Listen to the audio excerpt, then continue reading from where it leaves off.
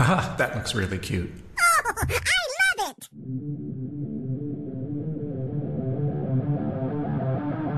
Welcome to the Photography Podcast with your host, Mike Cassidy.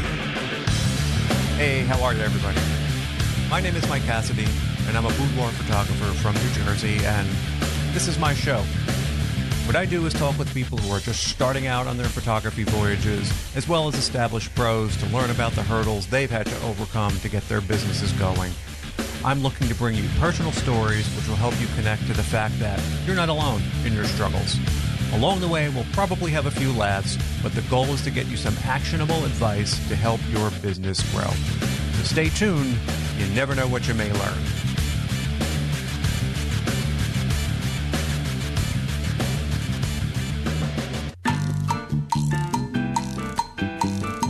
Hello. How are you? My name is Michael, and I am your neighbor. It's December, and you're in the photography business. You're probably fairly busy. I had a very busy November, busy December, and working on a lot of sessions, doing a lot of editing, getting a lot of Christmas photo albums together, and it's a busy time. And inevitably, you know, haven't missed a Christmas yet, and I'm not going to start this year, and you're always like seemingly chasing down one or two people to the very bitter end, and they're not answering your text messages or emails, and they're just going on oblivious that if they don't do what they need to do at that moment, their Christmas gifts are going to be late. And so it can be stressful, but it's a lot of fun to do. And it's a lot of fun to know you're giving these people these great gifts, and it's going to give them a lot of happiness and joy through the year. So in the end, all that hard work is well worth it. But it's nice to take a break tonight to work on the podcast a little bit. I haven't had too much time to do it lately, and hopefully we'll be back on track a little bit. And I have a bunch of episodes I want to start releasing, and probably not till after Christmas or January. I don't know exactly yet what my schedule is going to be, whether it's going to be every 2 weeks or once a month. I'm going to sort of take that a little bit day by day and see how that goes, how it works for me, and what the response to everybody listening. So far, it's been very positive, so we're going to keep on working on this for a while.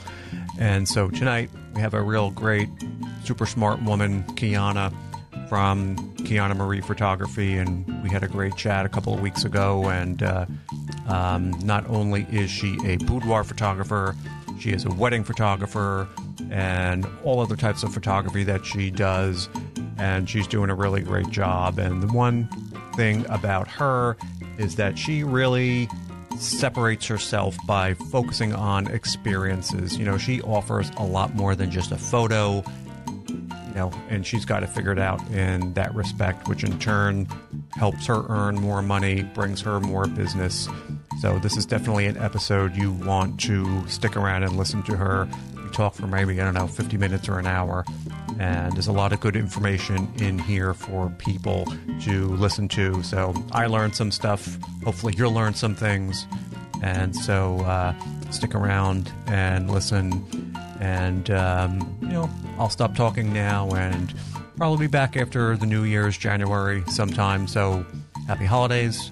And here's the episode with Quianna.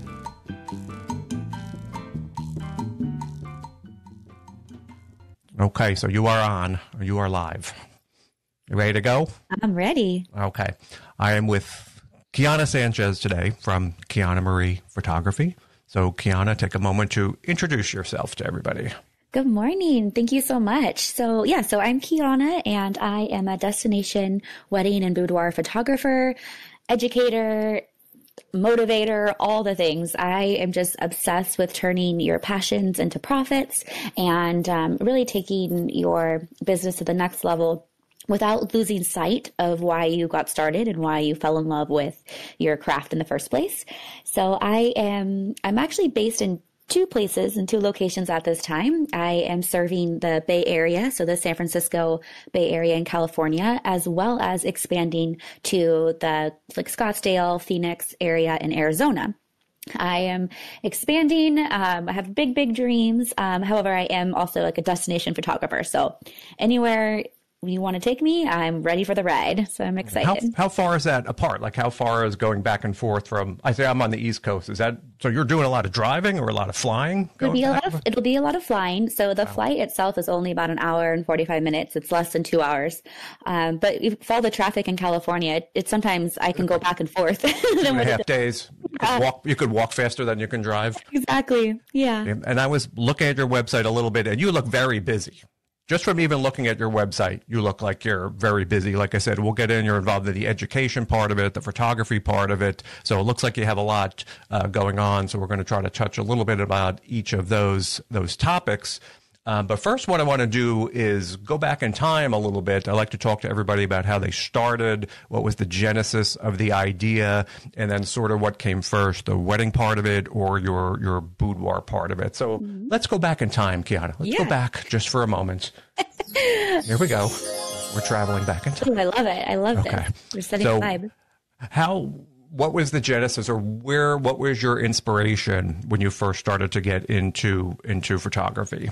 Yeah. So when I first started, my goal was to be your family photographer. So I wanted to encompass everything. I just had a love for people. I had a love for milestones and connections. So I just shot everything. So in a perfect world, and like my perfect ideal client would be engagement sessions, weddings, including boudoir. And then of course comes the baby bump next. And I would shoot everything. I would shoot baptisms. I'd shoot first birthday cake smashes. I did it all. And it wasn't until I started, like after I graduated from San Jose State and I started really pursuing this, a lot of the education out there for photographers really pushed specialization. It was, if you're going to be good at one thing in photography, you need to be the best, and you need to drop newborn photography. You need to drop all these other things, and you need to focus on one specific niche. And I had a really hard time with that because I liked everything. And so what I started to do was I started to push towards more weddings because that's where my heart just felt like I was pulled to be. And so then encompassing the wedding portion, that's when I really honed in on engagement shoots, boudoir photography, and kind of maintaining these clients. So once they do become a wedding client for me, or, they're part of the Quianna Marie couples and they become Quianna Marie brides. You moved them through your funnel from one group to the next group to the next group. Yeah. Yes. And then what was awesome too is I started noticing that with these weddings, because I had put so much effort into kind of doing all the things, like hashtag everything, I started attracting bridesmaids that would soon become brides. And I started attracting flower girls that I would see at my mini sessions. And so it all kind of, like you said, it funneled into just this kind of like wedding tribe is the best way to describe it. So the wedding part really, I guess, started to come first or yes. And so I guess you were just advertising for weddings, or did someone come to you and say, hey, we're getting married. You mind coming over and photographing my wedding this weekend? Or was it really a concerted effort to go out there and start marketing to that group? It happened pretty naturally. And to be perfectly honest, my brother actually, it sounds ridiculous, but he was like my biggest pimp for finding me weddings. So all of his friends were starting to get married off, and he would tell his buddies like, oh, just trust me. My sister takes really good pictures. And at first it was kind of like, okay, Mike, yep. Yep. But soon they started seeing that I would show up and I would be so passionate about my work and helping with their days, and not just being a photographer, but being like an honorary bridesmaid and helping with so much more than just actually snapping photos. And quickly, that's how it grew, where it was just like word of mouth, and word of mouth. Friends of friends. And so to this date, my brother has actually been in the most weddings I photographed, and he has brought the most weddings to date. It's crazy. Now, I guess in this case, because it probably came through your brother, but do you remember the first wedding you photographed? Was it a disaster, or how did that go? Do you remember that? No, absolutely. The very, very first wedding I photographed, I was a second shooter, and that's when I got a taste of it. And I thought, oh my God, I cannot believe that this could be my life. Like this could be my job. And so that triggered everything. I was just kind of like being a helper and like second shooter before second shooters were even really a thing back then. And then it wasn't until I did my very first wedding. And, there was like an Uncle Bob situation where it was a family friend of ours. It was actually my brother was the best man in this wedding. And he, the Uncle Bob person, he was just like kind of helping. Like he wasn't like contracted to be there or anything like that. He was just helping and giving you a hand. Yes. And then I was there as well. So I think I was just trying to push it and just trying to like conquer the whole day and take care of everything. And just, I mean, I knew nothing back then. Like I knew nothing. But you made it through. Somehow you made it through.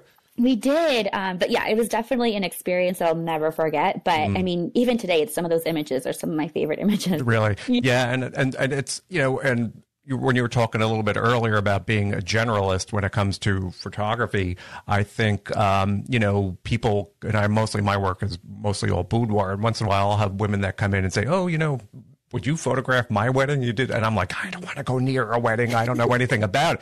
You know, it seems like there's a certain, like in boudoir, there's a certain core group of photos. It seems like in weddings, there's got to be a certain core group of photos that brides expect you to do. And unless you know those, you could be missing out on something. And then there's no going back to go back to get those shots. So did you do a lot of homework or do a lot of research to say, ooh, we have to do this, we have to do this, we have to do this shot? Or did you just go in there and kind of like see what happens? Yeah. So when I first started, it was just, to me, it was a matter of covering everything. So it sounds kind of sick to think of it this way, but I was almost like a forensic photographer. Like that's how every 800,000 photos you were taking, just everything. Yeah. I just shooting everything. And then, but to me personally, and this is why I was so drawn to photography in general, was because I am just such a sucker for milestone, and I like milestones.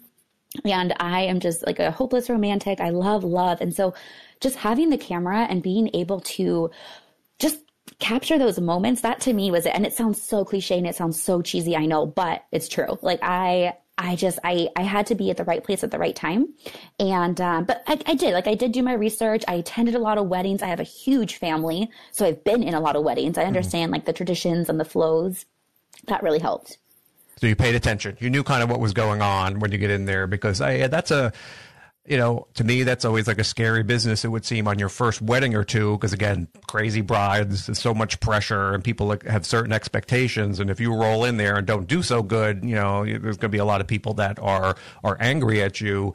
And it's not like a business where I guess I don't know if you can practice or not. You know, I don't know if you could do fake weddings to practice these, but it's you're live. You know, there's not a lot of rehearsal with that. So I imagine that's super stressful for anybody getting started as a wedding photographer, because you're thrown into the fire right from the get go. And I think, you know, what you did as being a second shooter, I think that's how you have to do it. You know, to get experience, see what's going on, and then to make that leap. So as you were going in weddings, I guess that business started to grow from you from referrals. So from that came, I guess you said you were doing engagement photography and maternity photography from those clients. Yep, exactly. It started from them. And then quickly, people were noticing just my images being up everywhere and wanting to be a part of that, wanting to help either support me, and just, you know, I kind of forced it on a lot of people at first. and then soon people were just reaching out, and it just grew. It just through word of mouth. It really helped me. Now, at what point, you know, and this is, I think, something a lot of people go through. At first, it's exciting and it's fun, and you can't believe you're going out and doing these jobs. But at some point, reality kind of sinks in, and you're sitting home and you're like, wow, I have like 2,000 photos in front of me, and this takes me hours and hours and hours, and I got to start getting something from my time doing this. You know, you have bills, rent, and mortgages, and all kinds of stuff like this.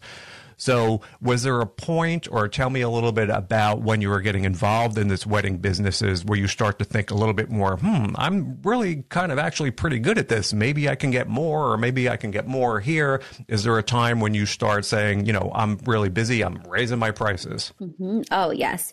And that happened pretty quickly once, because I still had a full-time job. In fact, when I started my business, I was still in school, and I had 2 jobs. Plus, trying to take photos on the side. Mm-hmm. So at one point I thought, I can't do this. So the moment I realized, okay, like I need to start charging more, was when I was working a full-time job, and I couldn't take any more dentist appointments. Yeah. Like, you know, I'm doing air quotes. I know you can't see me, but I couldn't do any dentist appointments. I couldn't have any more sick days. And it started really interfering with, like, my business was kind of growing like wildfire, and it kind of was interfering with my day-to-day job. Yeah. And to be perfectly honest, and I mean, I'll just talk normals and be really transparent. When I was working my desk job, I was making, if I was lucky, like $2,000 a month, like $2,500 a month. And I just thought, oh my God, I can charge this in one wedding. Like one wedding would pay 40 hours worth of my time just sitting at a desk that I just didn't feel fulfilled and I didn't feel happy. And so that's when I started making that shift. I'm like, okay, how do I start charging more for this? How do I get more people on the calendar and just kind of like let this actually like turn this hobby into my profession? And there was a turning point where I was just, and it turned into dollar signs. I was like, this is not a hobby anymore. Like I enjoy this. And if I don't start getting paid for what I do and really getting that return, I'm going to hate it and I'm not going to enjoy it. And so that's when it started like having a little turning point. Yeah, and that becomes real pressure because then you have to start booking these jobs. And I think that's what a lot of people struggle with. Well, now if I charge more, maybe I'm not going to do as much work. And it's very stressful to make that leap. And I applaud anybody who does that. And not only that, I think the wedding photography business is particularly competitive. I know out in the East Coast it is. Again, I don't know too much about, that's not really my thing. But what is that atmosphere like out there as far as differentiating yourself from the rest of the people trying to compete for that slice of the pie? Honestly, I don't know if it's just me, but I'm in this bubble where we're just very fortunate to have such an incredible, just like vendor relationships where I have a handful of photographers that I love and trust, and they are, I mean, the purest Webster Dictionary definition of competition.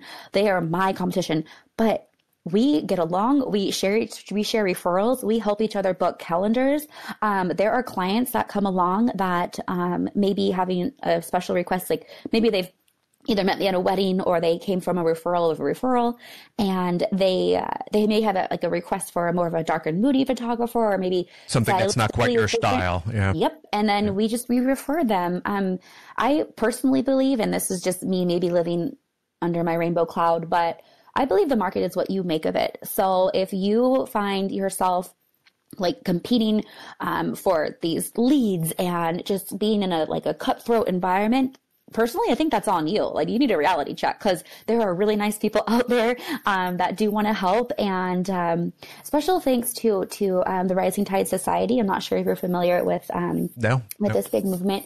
And so we believe in community over competition, and it really has set me up for success, knowing that healthy competition is good. Of course, you do want to be the best, and you do need to pay your bills. But at the end of the day, when you lead your business with a full heart and you're excited to share your accomplishments and to share leads and really push each other, we all can charge more. And it's not even about the money, but we can all live the best life and definitely make a difference. Like it doesn't have to be this cutthroat situation. And I feel like it's definitely like the climate is what you make of it, if that makes sense. Yeah, that's an interesting situation. I'm not aware of anything like that out here, but you're right. In essence, I guess their philosophy is the rising tide lifts all the boats. So you have a bunch of people sort of working together to get each other business. But I think even still, what you need to do, especially in the wedding business, because there's so many people. And again, I'm not super into that here, but it seems like a very price competitive industry out here.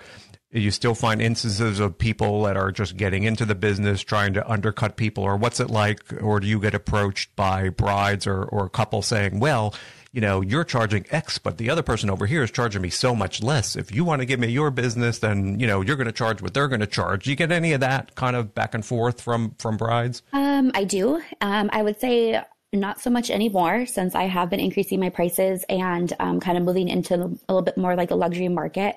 But it still happens. People still try to find me. And if that's the case, and this is me speaking 10 years in business. If I was 1, 2, 3 years in business, I would I'd be like the Walmart and like price match and all those things. But to be perfectly honest, at this point in time, when that does happen, I just tell them, okay, thank you so much. Like, I wish you the best of luck. Here are other, photographers that are maybe in your budget. And I wish them luck. And then I also provide a list of other vendors that I love to work with as well. So at the end of the day, I'm still helping them.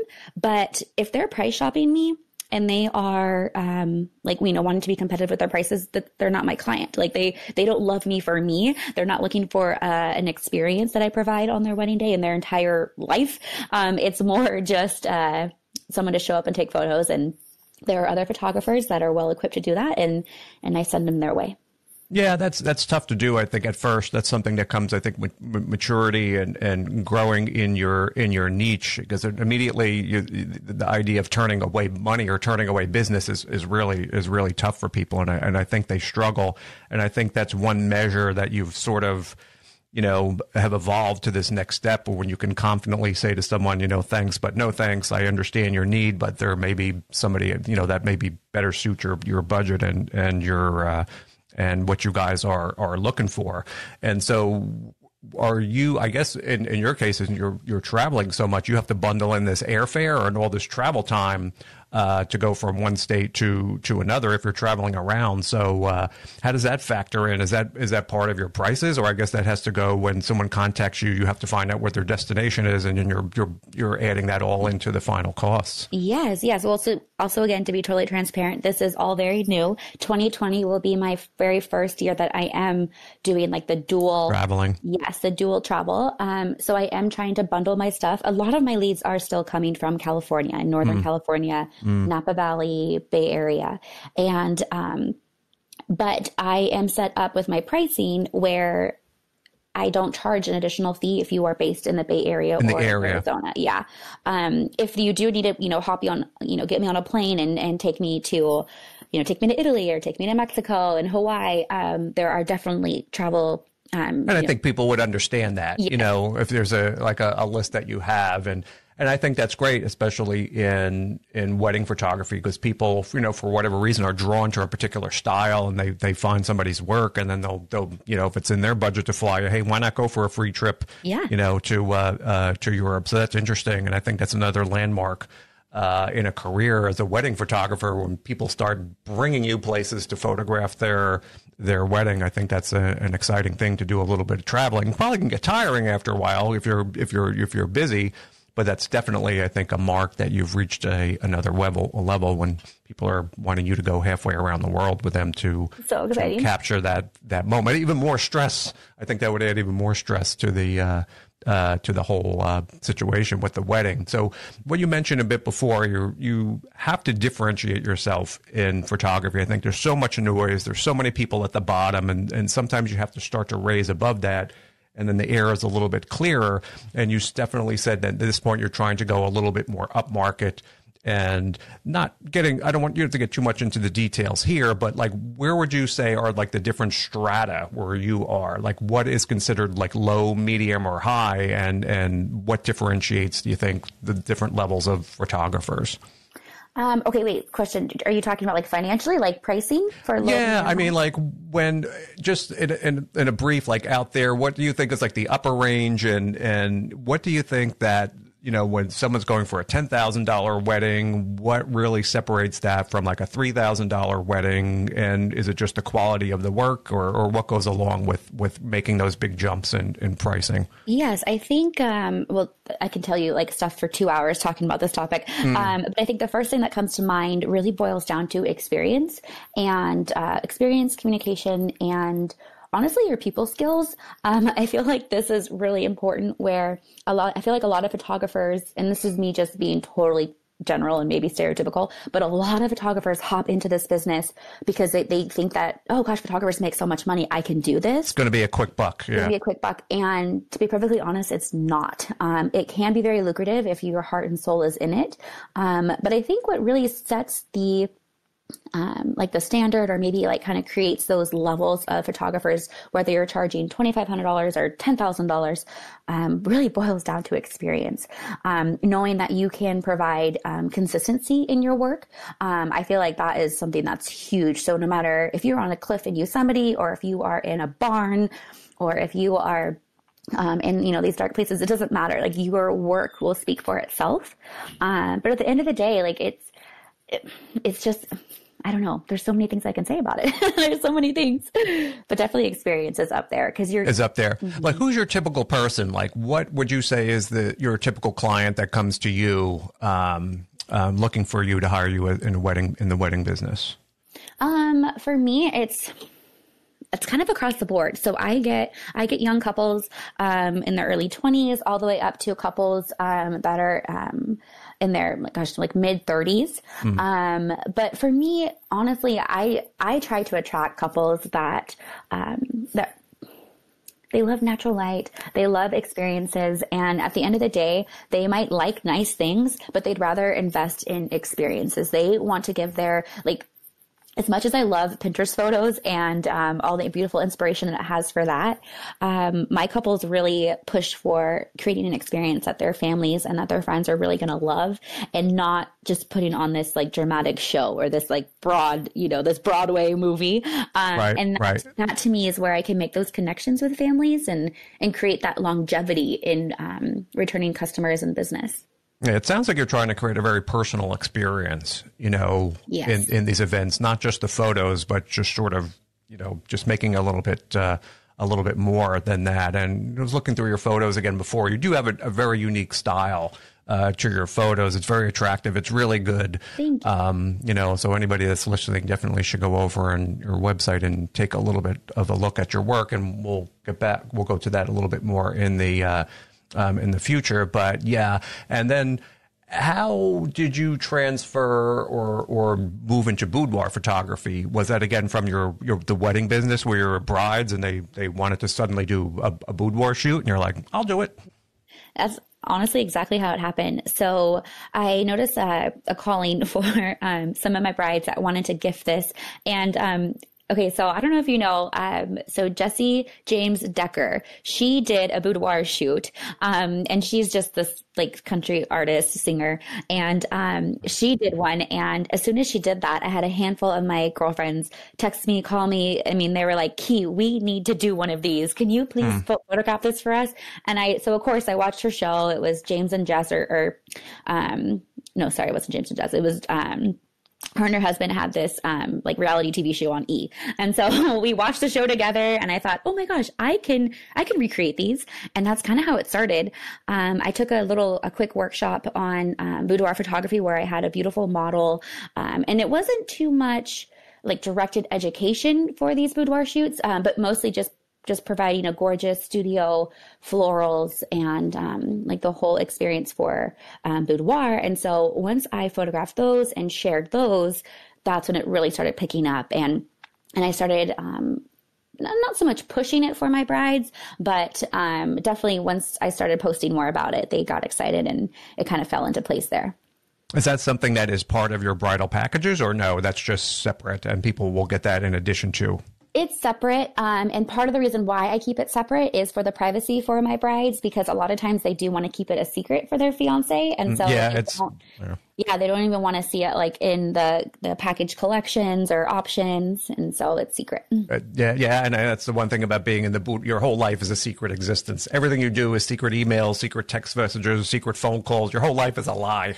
Yeah. So you're right. Yeah, that's right. So yeah, that makes sense, because when you're looking with your fiance at a wedding, you can't be anything ever about boudoir. It has to be a whole separate existence. So where are you doing your boudoir work? Do you have a studio, or are you doing these in hotel rooms, or do you have just in your home, or in the clients' homes? So when I first started, I did start in my home. I started in my bedroom. I'd rip everything out of my room, keep it really simple and clean. And then I would have I would have brides and girls that would book a hotel room. And then when I started what I really started creating was a niche for mini sessions. So I call them petite boudoir shoots.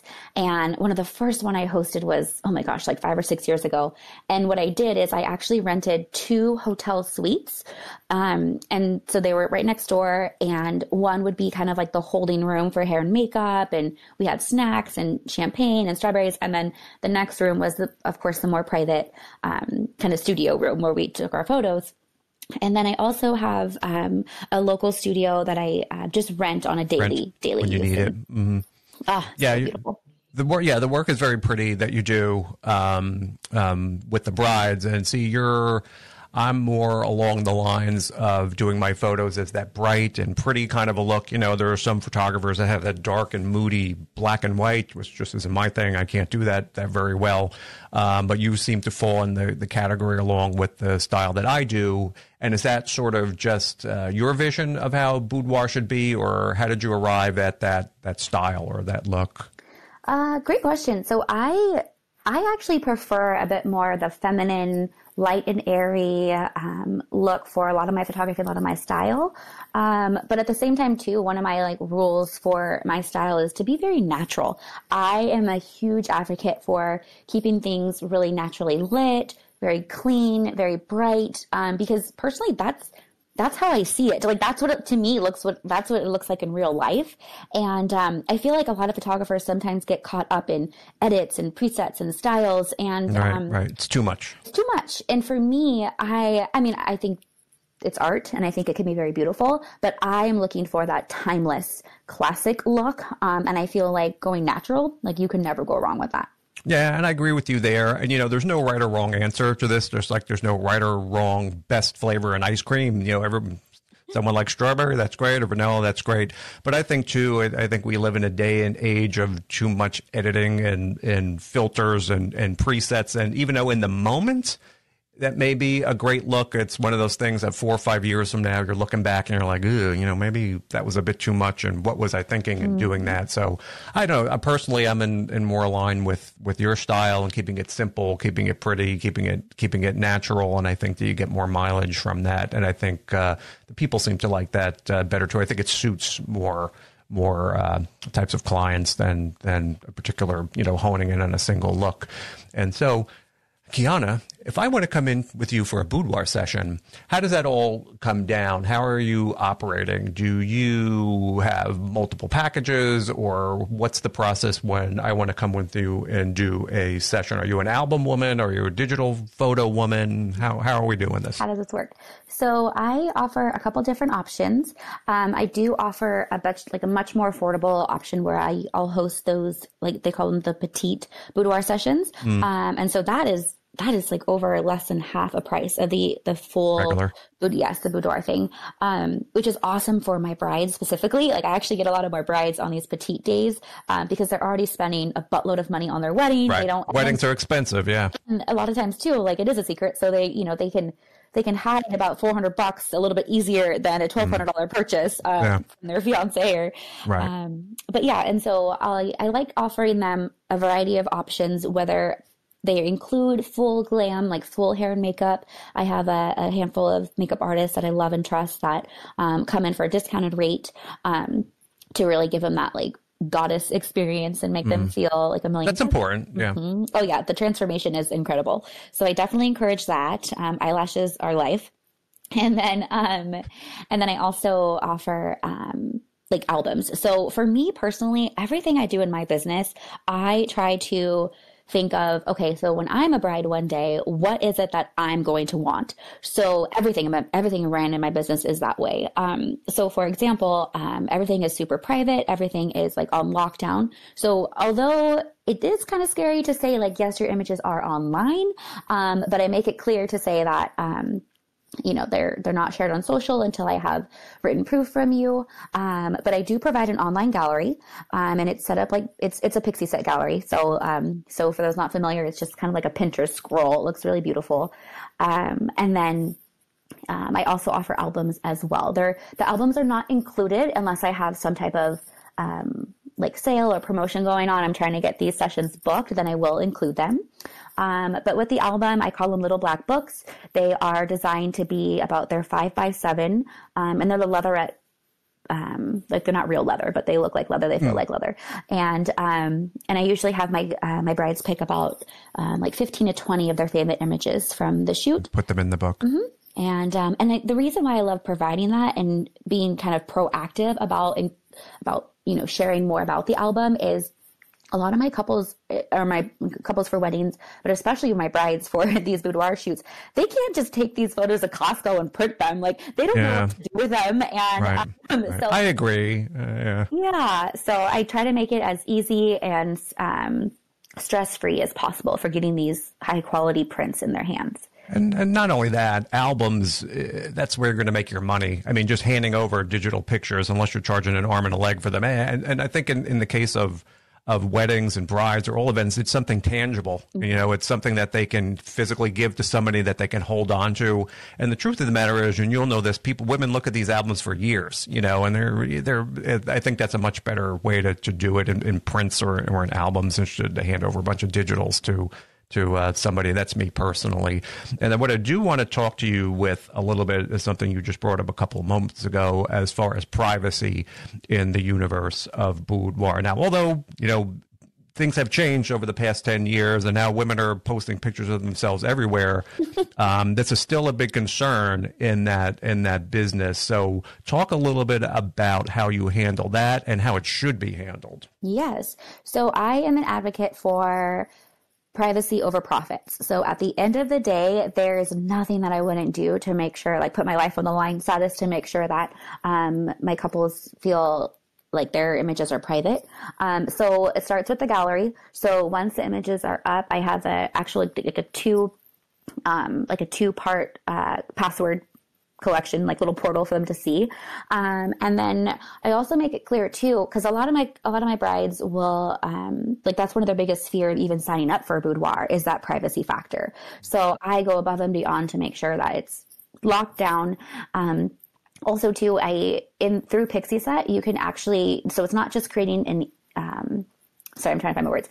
So it's not just finding like the password, but it's also like I can link a specific email. So even if you had the specific link, password. Yes, if you had this like, you know, Wi-Fi status password, and then, but you need a specific email to even view the images and even be able to download them. So that right away is kind of like an extra lock and key.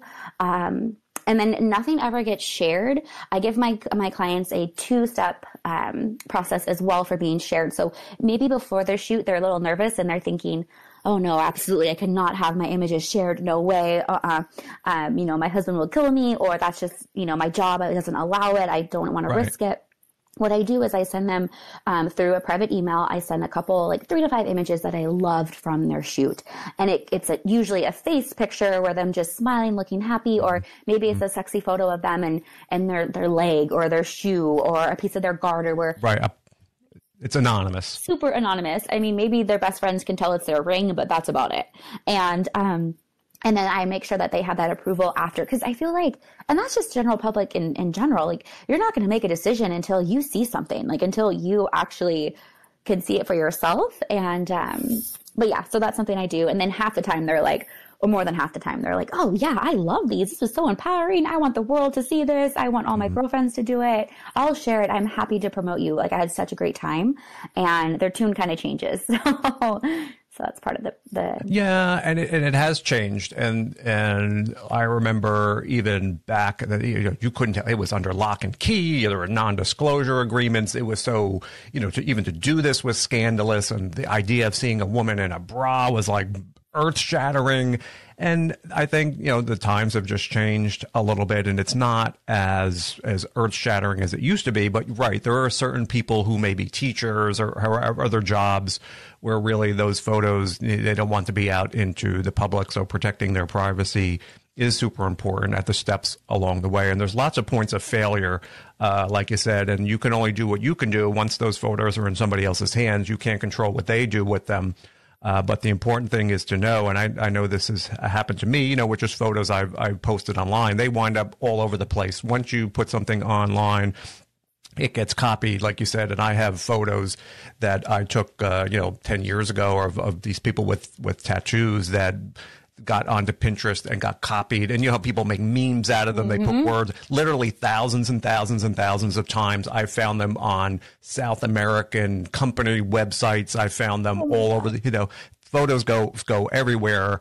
And so, yeah, you really have to take, I think, those steps to make sure that these people are aware that that's great. And a lot of people will volunteer photos, like you said, because they're very excited about them. But as soon as those go on your website, you never know where they're going to wind up around the universe. So it's important, I think, to make the people aware before you do that, this is what may happen. It's just not going to be on my website. Someone's going to screenshot it, or if you put it on your Instagram, people like repost them.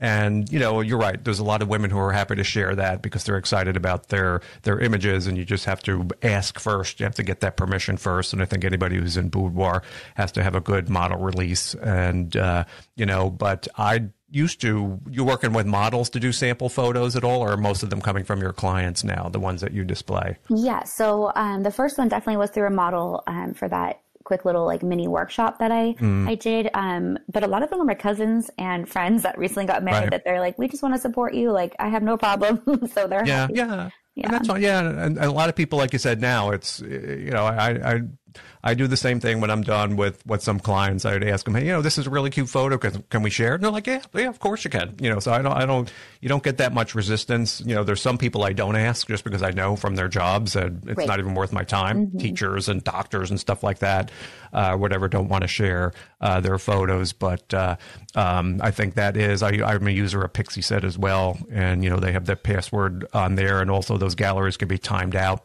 It's not a promotion for Pixie Set. I'm not getting paid by Pixie Set, but you could set those galleries to self-destruct after a while, which is important, and the photos are just gone. And then also, I think what's important too is even after all that's done, to inform clients about your long-term storage options. So, do you keep your clients' photos on your PC or laptop afterwards, or what do you do with them once they're all done? Yes. So I do store them online. So I do have I keep them forever on Pixie Set, just because once again, I'm crazy. And for me, it's, when I go through this process for a wedding day one day, I'm like, I want to have access to these. So I don't ever tell my clients that they get lifetime coverage or lifetime stuff. It's up for a year after their wedding, but they never actually disappear. And I keep them up there for a reason, because I do offer annual promotions, annual sales where they can go in and they can order prints. Pixie Set has it all after the fact. Yes. But I archive a lot. I have like tons of external hard drives, and then I like kind of put stuff in the cloud as well. I just can't fathom like having images and then deleting them. Like, I don't know. It's just weird. Like, I can't. Well, there's two points of view there. And again, it's not a right or a wrong type of an answer, because some people are so wary about them falling into the wrong hands. They'll tell people, I'll keep them for 6 months, and then after that, I'm just deleting them. One, because it's a lot of money to store photos. It's a lot of maintenance. It's work to do and to maintain, and hardware and so forth. So they just don't either have the money or the time or the knowledge to go in to do that. And then also there's also the responsibility, I think, part of it, where those can be loitering on a hard drive somewhere at home. And then in this day and age of computer viruses too, it may be no fault of your own. You can get something on there, and indiscriminately somehow people could be taking those photos from your computer. So I think there's, I got into the habit of encrypting everything. Once my projects are done, those photos all get encrypted, and I do store them. I'm one of those people, again, who store them for God knows how long, and everything is encrypted and backed up on hard drives in my PC, and that's how I deal with it. And I do that just because from every time to time, like it just happened literally a month or so ago, a woman contacted me like 4 years ago. She had some kind of a flood, and I don't know how a flood affected her computer, but she lost all her images, and she wanted to get a copy of her pictures from, back in her session. So that's where that comes in useful, I think, and hanging on to them just in case. It doesn't happen all that often, but you can have them just in case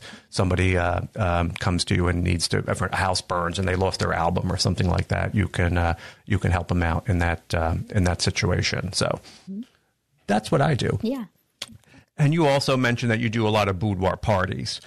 You think you're an advocate of that more so than the individual sessions, or is it just really up to the preference of the person?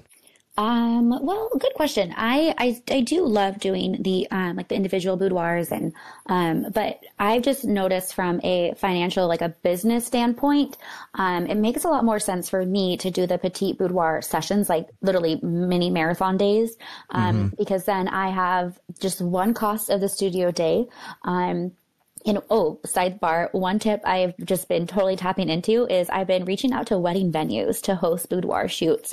And they have been loving that, because I could host a boudoir session, like on a Tuesday morning, for example, when the venue is typically Closed. Yes, closed or just sleeping. And then of course the venue likes to promote those photos as well, with, of course, permission of the bride, for getting ready rooms and stuff like that. So side story, commercial break on that one.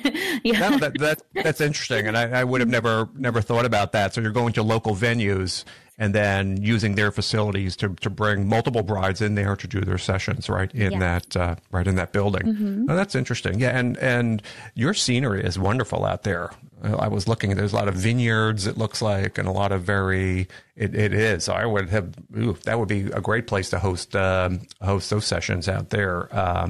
Definitely. And you're right about doing those mini days because the economies, the scale, you can just pay one rent. Mm-hmm. You could jam a bunch of people in and for shorter sessions. And the way I always looked at it too, and you mentioned earlier, it's not always in everybody's budget to pay $1,200 for one session. So they still want to do it and you can accommodate them at a lower price. And, mm-hmm. The only trouble I have, which I just had last weekend, I had a bunch of people coming in and that's why I look so exhausted, is that I'm very bad at staying on a timeline. Mm. I'm one of these people when I get going, I have to have someone. It's 1:30 next person. It's 1:30 next person. Do you the same way or no? How do you structure those days to make sure you stay on time and on track? I stay pretty prompt.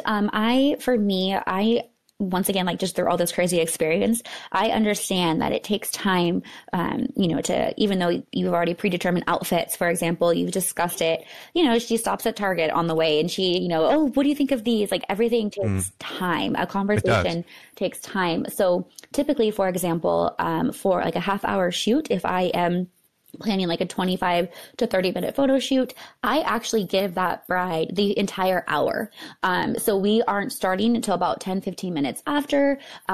So for me, I'd rather have that buffer time and create that experience. So we're not rush, hurry up, change. Oh, these tops goes with these panties, like switch. Oh, we forgot, we're not rushing. Right. And then too, what I like to do as well is I really love to create that experience. So it literally turns into a glam day, where there's snacks out, there's champagne and bubbly. Wow, it's a whole spread. Yes. And a lot of I'm coming to your minis. Yeah. Oh my gosh, they're so much fun. I wish you could. But yeah. And even too, like I've even noticed, and my mom has always taught me this too, like, it's a good party when people don't want to leave. And I notice that a lot for my mini session days where these people are hanging around. They're done. Like they're just lingering. Like, and then what's cool too is that I'm bringing together these brides that maybe they don't know each other, but they leave as friends and they're discussing wedding colors and wedding vendors and ideas and honeymoon locations. And it turns into this kind of like incubator for just like wedding conversations. And I love being able to facilitate that. Yeah, that sounds like it's a really good event. Now, what are your steps in bringing awareness about these events? How are you marketing these or what are you doing to draw these people in? Recently it's been a lot of like, once again, word of mouth and, also too, now that I have been getting on board with vendors. So I'm including my professional hair and makeup team. I have been hosting at wedding venues. I'm getting a lot of help to fill in these dates from these vendors as well, because they're sending you people. Yes. Oh, they're posting on there. I gotcha. Social media is the game. So Facebook for me and Instagram have really catapulted my business, and luckily, it costs me time. I spend a lot of time on Instagram. It's kind of embarrassing, but it does bring me clients. Yeah, and that's not bad. If you can have another venue promoting your events for you, then that's not going to cost you anything. That's a win-win in that type of a situation. That's for sure. Yep, absolutely. And especially too when, it's not even just like a random golf course, for instance, right? I mean, this is a specific wedding venue. So of course, like their clients are brides, like we share the same clients. So anytime we can tap into that for the cross promotion is key. Yeah, I think that's important in that business. You're right, building those relationships. And then, like you said earlier about your group, people are trying to support each other. That's a good way to fill those spots. So how many women usually are you going to do on a single day when you have an event like that? So I typically only will book, like when I open up registration, I only have like 4 to 6 windows or time slots. And the reason why I do this, I learned this just from the years of doing mini sessions, whether family shoots or boudoir, is I actually have a very limited time slot. Like I only have like maybe let's just say 4 or 5 available times. So when people start booking and they start buying, for example, like just 2 people need to book and I can already start promoting, oh my gosh, halfway sold out. Right. And so then that way it's, it still covers my, my expenses that day. I still make profits. But then as we get closer and more girls are aware of it and they want to book, or maybe they're unsure once it first gets announced, then they book, and it's no problem for me to add, 1 or 2 sessions to the day. I would just tack on. I'm like, oh my gosh, since we can add another spot, we are adding one more spot. Yes. Well, that's a good way to do it, and that's a smart way, I think, to promote those events and keep them busy. So, is that something you find yourself doing more of now, or how often do you do these minis? Well, this year I do them seasonally. So I like to do them about 2 to 3 times a year. And for me, that's worked out. I feel like if I do them too often, people think, oh, well, I have a couple more pounds to lose. I'll do it next time. For example, that's always just like the, woman thought process, which is yeah. You understand. So I try to do them, about 2 to 3 times a year. Yeah, that's good. I think that's a good amount for mini sessions. And I want to change gears a little bit because I want you to talk a little bit about your education part of your job. And again, browsing through your website, you have something called the Styled Pop-Up Series, and I see you're promoting a lot of education. How did that start, or what are you doing on that front as being an educator? Well, for me, okay, so here's the thing with photography and the wedding industry. I struggled with education, or with becoming an educator, simply because everyone and their mother, like that's like the new thing to do. I feel like to teach people. Yeah. And so for me, for the longest time, I thought, who wants to learn from me? Like I mean, I have so much to learn. I am a no, person to offer my advice or my experiences. But then recently in the last couple of years, I really started honing in on like the client experience, for example. So, my goal with my education is really teaching that, kind of creating the foundation for your business and mindset. To me, I'm all about wellness and mindset, with coming from not so much like the technical aspect. Like I feel like if you are a photographer, like you clearly know how to work your camera. My education portion comes with building that confidence and really just turning your passion into your profession. That's like to blanket everything, whether that comes from experiences like live workshops, live mini sessions, one-on-one consultations. Like I just want to be, in the photo industry, I laugh and I say, I just want to be your big sister to kind of give you that kick in the pants, to really chase your dreams and to equip you with the tools to actually make profits. You're doing that for both the wedding and the boudoir part of your business. Both areas you're being a mentor there? Yes. For me, it's just, and it's even kind of small business. So once again, here I am getting that generalist, Right. Just teach people how to run their photography business in general. Yeah.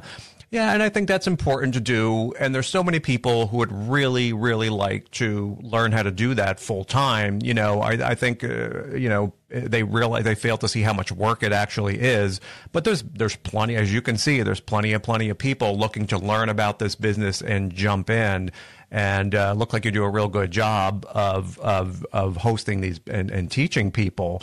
So yeah, hey, if that's another revenue stream that you can have and bring people in, why not? And I was looking at your video quick again on the wedding one that you have on your website, and it looks like there's a lot of that too. Is just I saw people taking picture of the food spreads and stuff like that. So are you trying to teach people your style of doing work? And is that a big part of not just of the brides, but you said capturing the larger experience as far as these smaller details of what's going on at the wedding? Yeah, absolutely. So it kind of encompasses all things, whether it is, capturing vendor photos but for me, it really is just making sure that if this is your business, like if this is where your heart is, like I can help you be successful. Like I can help you. Cause even today there are, there's this like word on the street with photographers where if you're not getting paid, it's not worth it. And, like you need to raise your prices. And I'm once again going to be completely transparent. There are even events and shoots today that I do pro bono, like absolutely for free, but strategically, right? So that's the part that I'm excited to teach. As far as style, I teach photographers across the board, whether they do have that dark and moody look, whether they're attracted to just different styles. But at the end of the day, I think that's the part where I come in, where it's like, it's client experience. It's the foundation. It's how are you communicating with your clients? It's how are you creating that brand awareness? That's one thing I'm working on right now. I'm really focusing on, especially with all these crazy algorithms and the fact that our Instagram posts just are not getting seen anymore. How are you kind of creating that confidence to get out there and speak about your business to normal human beings, like at the grocery store or at your daughter's soccer game? How are you talking about your business in real life? And there's a lot of marketing going on with yours. Yeah. That's the best way to describe all those jumble words I just said. Marketing. You said it perfectly. But people don't know where to go. They don't know where to start. They don't know the first steps to take. And it's stuff that takes a while to learn. And you kind of fumble through it. And of course, someone's looking to do it a little bit easier. So I understand it. I mean, back when I started, there was no YouTube.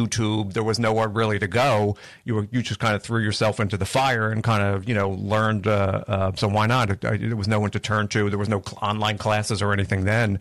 So I think it's a great thing now that people can put together workshops, especially people who know what they're doing. I think, there's a lot of people who, like you said, educators, I don't know who they're educating. I look at some of their things and I'm like, but hopefully people do a little bit of homework and realize that. I don't understand, like when you see people, selling the secrets of boudoir at a $2.99 posing guide, like that's going to change the universe. I'd be a little suspect banking my whole career on $2.99 worth of information. But it's out there. Yeah. That's what people do. But I think what you're doing is the right way.